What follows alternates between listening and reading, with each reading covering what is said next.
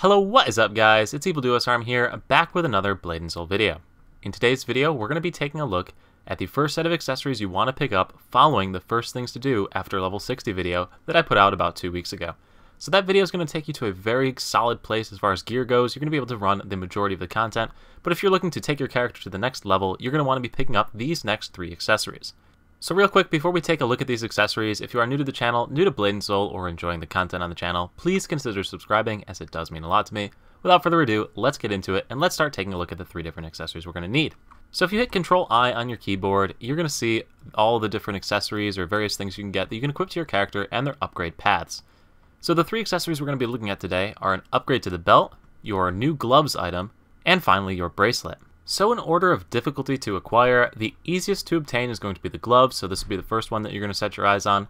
The next easiest is going to be the belt, but the belt doesn't really provide you too many of a big bonus to your character's overall performance, so not really a high priority, but it's the next easiest to obtain, and the final and the hardest to obtain is going to be the bracelet. So we're going to start off by looking at the gloves because they are the easiest to obtain. The reason the gloves are the easiest to obtain is because there's no seed item that you need to start with. So for both the belt and the bracelet, the upgrade requires you to start this Hylian belt or Hylian bracelet down here, and then you need to upgrade that item through into the actual legendary item, the real one that's actually better than the one that you currently have. So these items take a lot longer to progress and require a lot more materials. The gloves, on the other hand, instant upgrade. They got rid of this quick grip gloves. You can't even get them in the game as far as I know.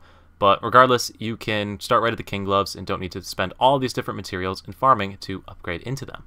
So the king's gloves are obtained from the final boss of Hollow's Heart, Drupo, and they seem to have a decent drop rate after the Awakening patch. I've gotten it 2 times in my first 10 runs of Drupo on my assassin, so it seems like they buffed the drop rate a little bit, or I could have just gotten incredibly lucky. At either rate, these gloves are an immediate upgrade to those Starstone gloves that you get for completing the Starstone Mines dungeon. If you haven't completed the Starstone Mines dungeon and gotten the Starstone gloves, you can either farm that for the Starstone gloves, since you need those to upgrade the King's gloves, and they are also an immediate upgrade to the Soullock gloves that you got for completing the story. But Drupo is the one that drops the King's gloves, which are the legendary gloves, which is the first pair of legendary gloves you can get in the game, so you should be targeting to get those as soon as possible. Now, after you complete the final boss of Hollow's Heart, Drupo, 10 times, you will unlock the ability to purchase King's gloves from the merchant Jinsore in Mushin's Tower or at Dysari Palace. There's the 2 places that they spawn, also one spawns in Zyway. But anyway, you'll be able to purchase the King's gloves from her for 200 Hylian cores. Hylian cores are obtained from the dungeons that you see right there, Emendrake Lair, Hollow's Heart, Starstone Mines. Additionally, they drop from Irontech Forge, as well as Drowning Deeps. So you can run any of those dungeons to get the Hylian cores that you need. So if the King's gloves have not dropped from you from the final boss of Hollow's Heart in any of your runs that you've done, you could consider buying the gloves right here. As far as the DPS increase goes for these gloves, they have the ability to trigger 650 additional damage whenever you're attacking. 650 additional damage, like all additional damages, can crit.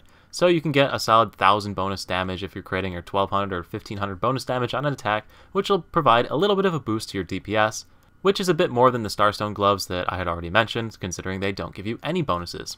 So anyway, the King's gloves are a nice little upgrade to your character. The next thing we're going to look at is going to be the Skybreaker or Horizon belts. So this one is still pretty easy to obtain, just a bit more complicated than the gloves. So the gloves, you get the item right off the bat.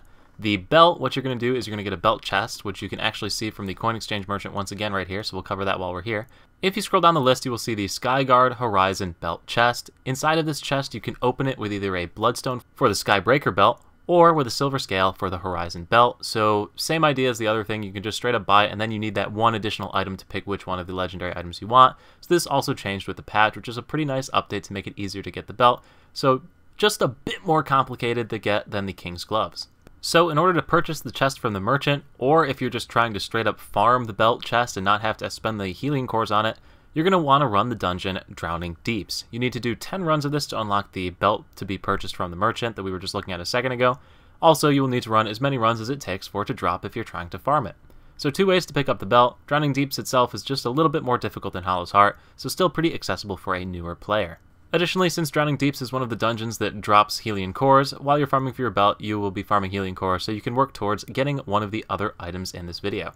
The final accessory, and probably the most difficult of all the ones on the list here, is going to be either your Starbreaker or Divinity Bracelet. These are a very large upgrade to the either Dragon or Tiger Bracelet that you currently have for completing the story and finishing all the Know Thine Enemies and Dead Refuse to Die quests, and as such provide you with a very solid increase to your overall damage for your character. So to get these suckers, you're going to first need to get a Hylian Bracelet. The Hylian Bracelet, once again, can be purchased from the Coin Exchange Merchant in Junsore. If we scroll down the list on the Legendary tab, you will see the Hylian Bracelet chest. So Hylian Bracelet chest for 200 Hylian cores. Hylian cores, once again, farmed from the dungeons we've already covered in this video. The Hylian Bracelet chest itself also drops from Sandstorm Temple. So this dungeon really isn't too bad. Wait for it to be on a daily rotation if you're trying to farm it, because I tried farming it when it wasn't on a daily rotation and it took me forever to find parties for it. But anyway, the dungeon itself isn't too difficult. Really, the hardest part is the mini-boss on your way to the final boss. The final boss is just a lot of jumping over rings, so not too bad at all. But this is the boss that drops the Hylian Bracelet, so if you're trying to farm the Hylian Bracelet and don't want to spend Hylian cores or farm for 200 runs of different things to get all of the Hylian cores that you need to purchase any one of these, then this is the dungeon you're going to have to farm to get the drop. So I have no interest in farming that dungeon over and over again for this drop, so I'm going to buy the Hylian Bracelet chest for 200 of these Hylian cores. So let's go ahead and show you how that works. Just like that, it pops into your inventory. Really quite simple. The next thing you need to do is you need to open this for the class exclusive Hylian Bracelet, so just go ahead and click on that.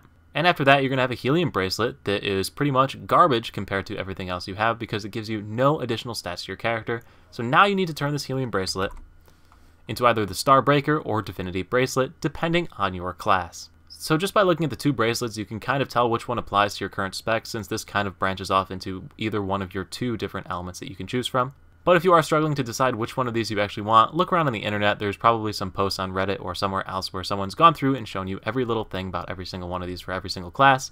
I don't know the answer for every single class, so I do apologize. But I do know for the Serpent Assassin, I want to be picking up the Starbreaker Bracelet because that is the one that impacts my Choke Bomb, Poison Breath, Dark Strike, Twin Fangs, and Heart Stab. So to get that, it's pretty simple. I need a boatload of materials, but I also need this Unrefined Starbreaker Bracelet. So where do you get that from?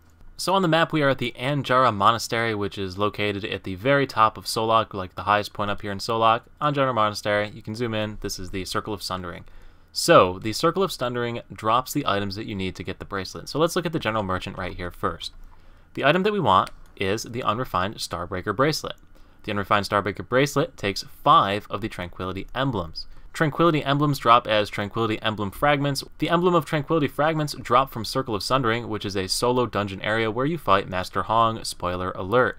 The first boss, I have never gotten a drop off of one of him when I'm running on any of my runs, but the other bosses, everything thereafter, I've gotten drops of Tranquility Emblem Fragments, so you do get them. You don't actually have to clear Master Hong, so if you're having difficulty fighting the final boss in there, you can just clear the lower bosses over and over and over again to get up all the pieces you need. You will need 50 fragments from these guys, 50 fragments from this area, to get all of the fragments that you need to be able to purchase the bracelet. So let's go ahead and show you the purchase of the Unrefined Starbreaker Bracelet so we can show you how this works. So just straight up buy them. Alright, cool, we got that. Now we need to upgrade into the actual bracelet item. So if we go to the Control I menu to look at the upgrade itself, to upgrade from the Hylian Bracelet to the Starbreaker Bracelet, I need the Unrefined Starbreaker Bracelet that I just purchased, as well as 2 of the Premium Transformation Stones and all of those other materials you see there. So give me 1 second, let me pick all that up. Alright, so I have all of those materials in my inventory, so all you need to do is left click on the Hylian Bracelet and click Manage Equipment. It's going to show you the Evolve menu. Once again, this is where you get to make your final decision. Are you going Starbreaker or Divinity? Once again, I want to go the Starbreaker Bracelet, so all those options are there, and all you do is click Evolve, and it's that simple. Just like that, you have your final legendary accessory for this video. So anyway guys, I hope you found this video useful. If you did like the video, make sure to leave a like. If it helps give you an idea on what you want to do next in Blade & Soul, please leave a like. Also, if you're not subscribed to the channel, please consider subscribing so you stay updated when new content and videos come out. And as always, thank you so much for watching. I will see you at the next video. Peace.